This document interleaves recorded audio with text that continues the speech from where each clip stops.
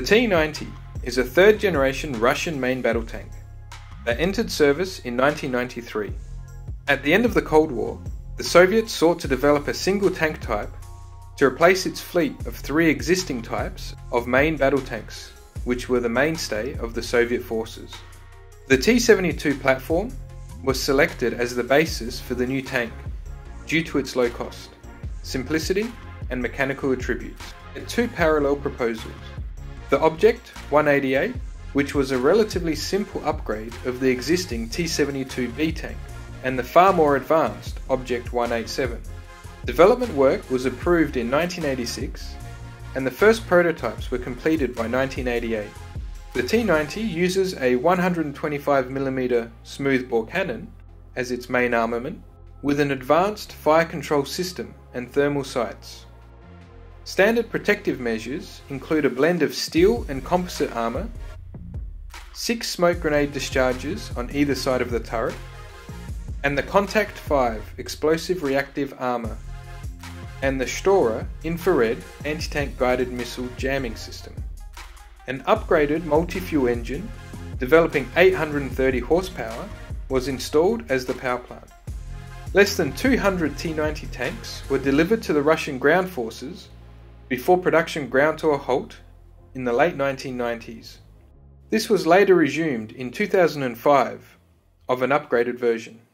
Facing tapering domestic orders, and with the permanent closure of the last turret casting line in the former USSR, a new welded turret was developed to offer further improvement and attract foreign buyers for the T-90.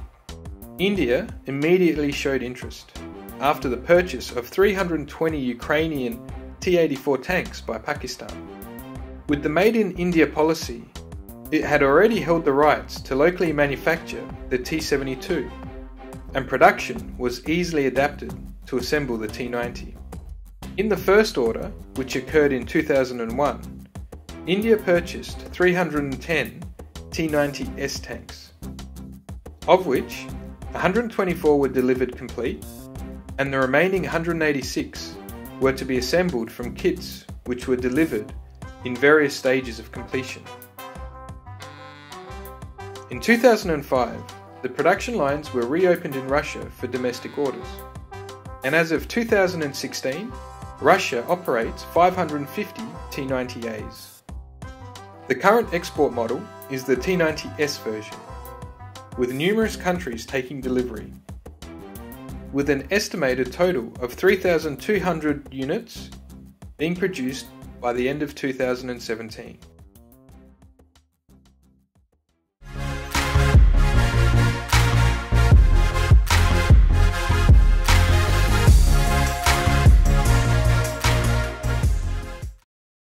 The kit itself is a great example of a modern battle tank done well, with crisp detail and all the parts fitting perfectly.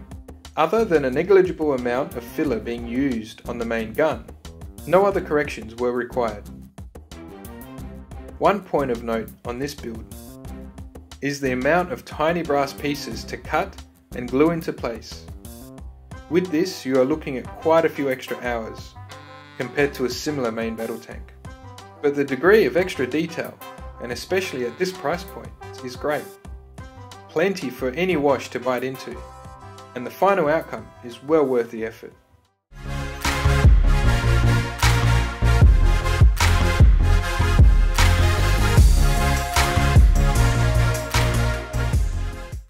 The undercoat step in the painting process is one of the most important. I'm a big fan of black basing, especially when it comes to military vehicles. My current preference is Mr. Surfacer Black 1500 grade filler. When thinned with their leveling thinner to a 70 or 80% thinner mix, I find it produces a superb base. When spraying, make sure that you spray enough on the surface so that it's slightly wet, but not too much that it begins to pool. Build up 2 or 3 layers like this with a few minutes of drying time in between. This will not only create a solid shell, but also fills in any micro imperfections and reduces any tiny scratches. Ordinarily, the wheels and tracks should be sprayed separately, but for the purposes of filming, I opted to take a shortcut of spraying it fully assembled. However, off camera, I had to correct many areas that were missed. When spraying, be sure to do so from all angles, as often other parts will obscure certain areas.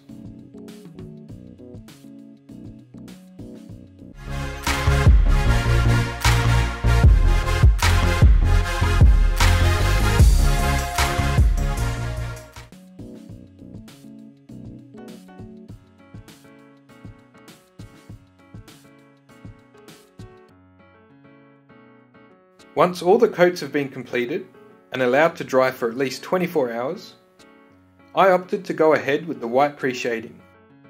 In hindsight, however, I question whether the subtle differences that this creates can actually be seen, especially given the level of clutter compared to aircraft, and the amount of other weathering used. I think if you're good at dry brushing, with a lightened blend of the colours, you could achieve better results. In any event, should you wish to replicate the pre-shading, it is a simple matter of building up the white on any raised surface, thereby darkening the depressions. The strength of the contrast diminishes significantly after the base colours are painted.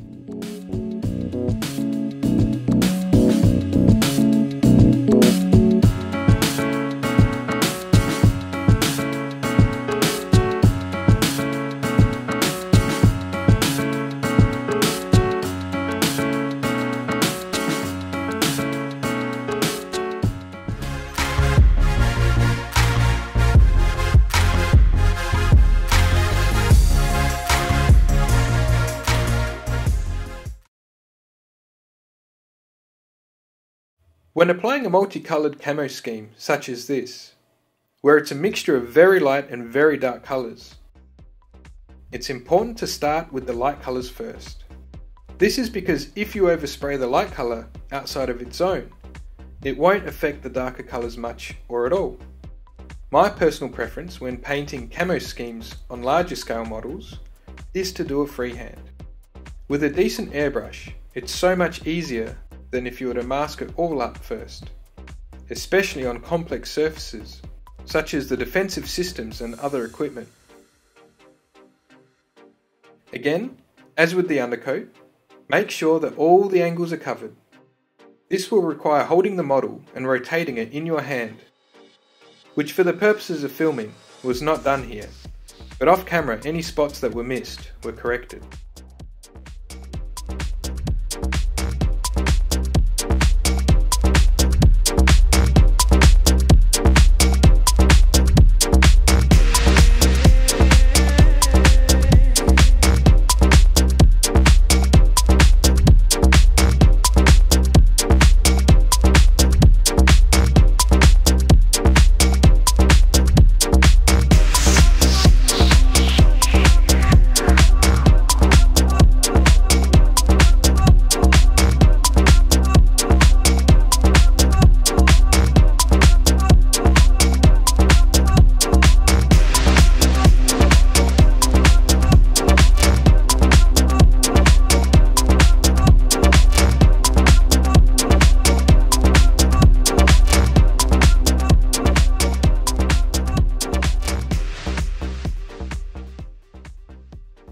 When applying the subsequent colours, such as the green seen here, particular attention should be paid to the exact boundaries, especially with respect to the lighter colour.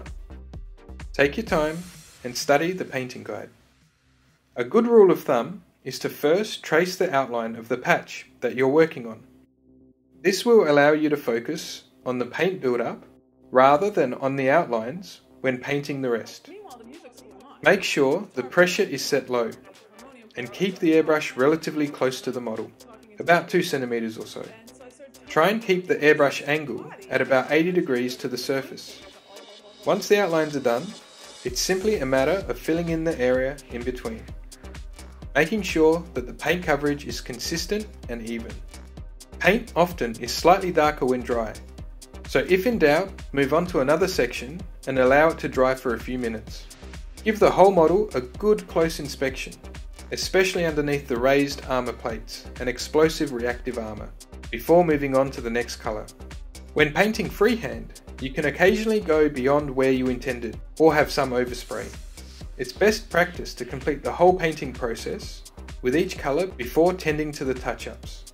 Due to the filming setup, I ended up having to correct an unusually high amount.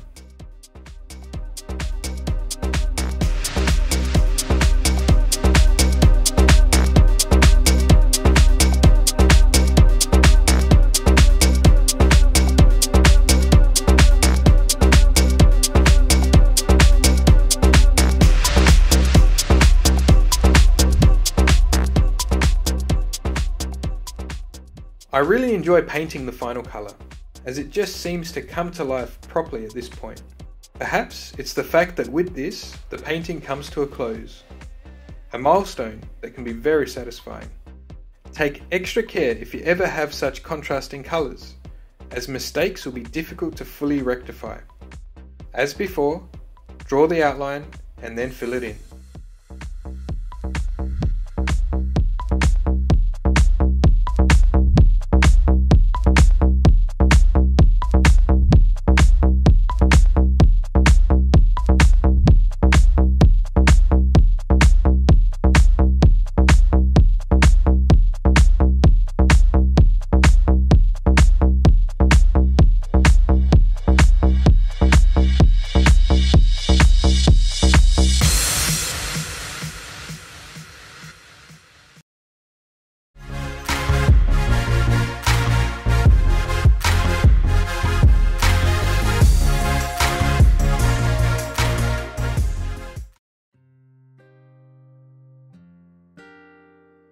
Prior to applying the wash, the whole model was sprayed with an enamel gloss varnish, and then 2 coats of acrylic gloss varnish. I find applying the enamel gloss first bites into the enamel paintwork and subsequently lays a good foundation for the acrylic gloss coats, as well as providing a small degree of extra protection. This is more important on vehicles, due to the fact that it has areas where the ink will pool slightly and subsequently dry over a longer time. It probably wouldn't hurt to put down an extra layer of acrylic varnish. My personal preference is to use enamel ink washes. The reason is because they're thinner and they enhance the cracks and create a contrast that is easily controlled with layers. Try to apply the wash as sparingly as possible, but make sure that all the cracks and bolts are covered. It's quite okay if you do go out of the intended scope, as it can be easily cleaned up in the next stage. But the more careful you are now, the less risk of damage to the paint underneath, should the varnish not fully coat everything adequately.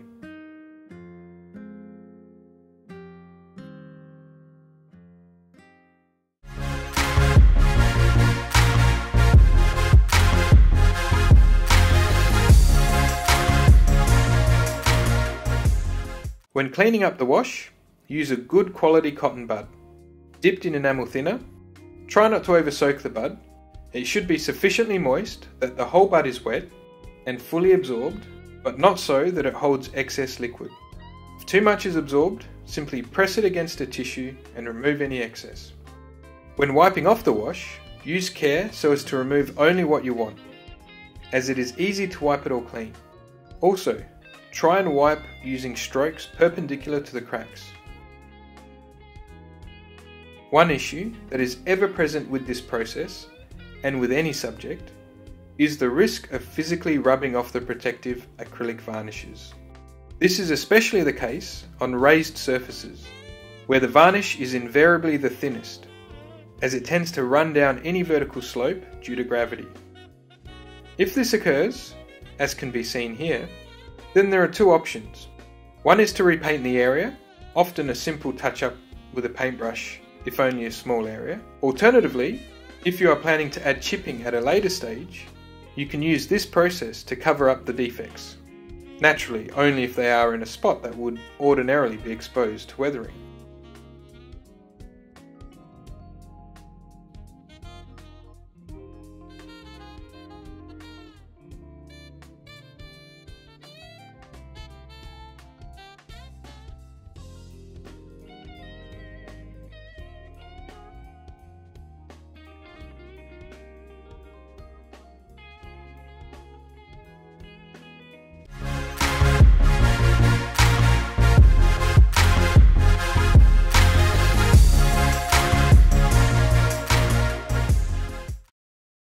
There are two main schools of thought when it comes to chipping, and how far one should go. The first is the group that seek to replicate true realism, as one would see in the photos, and subtlety is king in this view. The other is a more artistic approach, which is more about enhancing the model so that it looks interesting from a distance, highlighting its features. I tend to sit somewhere in between, or possibly slightly on the artistic camp. If you feel that the chipping is overdone on this example, it can actually be softened further through the use of various layers of dust and additional washes to blend it in more. Having said that, in the field there are many examples of serious weathering, including significant chipping. When applying the chipping, be sure to use an ultrafine brush. As usual, it's better to go over an area again than to repaint any mistakes. Dark rust is used here, but some people prefer to use other colours such as black or dark grey. The most important thing to keep in mind is that it needs to be random. Random, but also logical. So for example, try and imagine where the scratches would occur and how. The edges are always a given, but rarely does the scratch extend the full length of the edge. So keep it to patches. Consider where the crew would walk on the tank, and especially on the turret. One other thing to consider when applying the chipping is scratch one, scratch all. By that I mean, keep the whole feel of each side the same. Do not favour any over the other, unless you have a specific reason or intention in mind.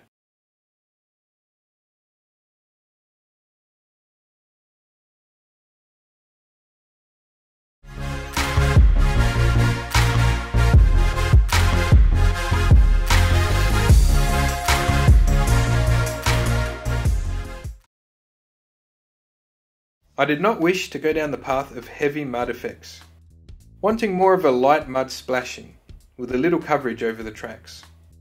The first step is to gather 3 or so colours of pigment that you intend to use. They need to be sufficiently different so as to create a natural variance. A good starting point is to choose the colour that best reflects the colour of the dirt in the area of operation. For instance, desert or sand regions versus dark mud in Europe or Russia. Given that the subject tank is of Russian origin, the primary colour I chose for this build was dark Russian earth. Add a generous amount of the pigment into a small mixing bowl. Then add the appropriate thinner, usually the same brand is best. Mix it well so that its consistency is that of toothpaste. Then with an old brush, apply the paste to the model in small controlled amounts.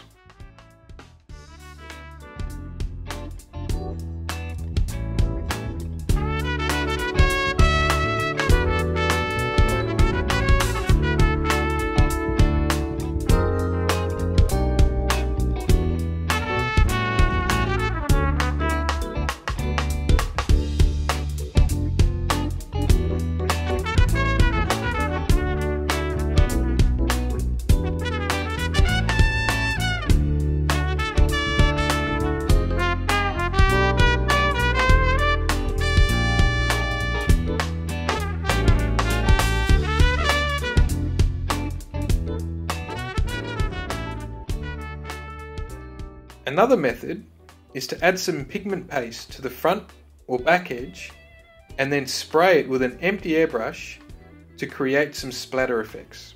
This can also be done directly off the brush. The higher the pressure set, the further and greater the splatter effects will occur. Also, the wetness of the pigment paste will contribute to the equation. For instance, if it's more runny, obviously, it'll splatter more. As with all weathering, make sure you keep a consistent finish throughout the whole subject.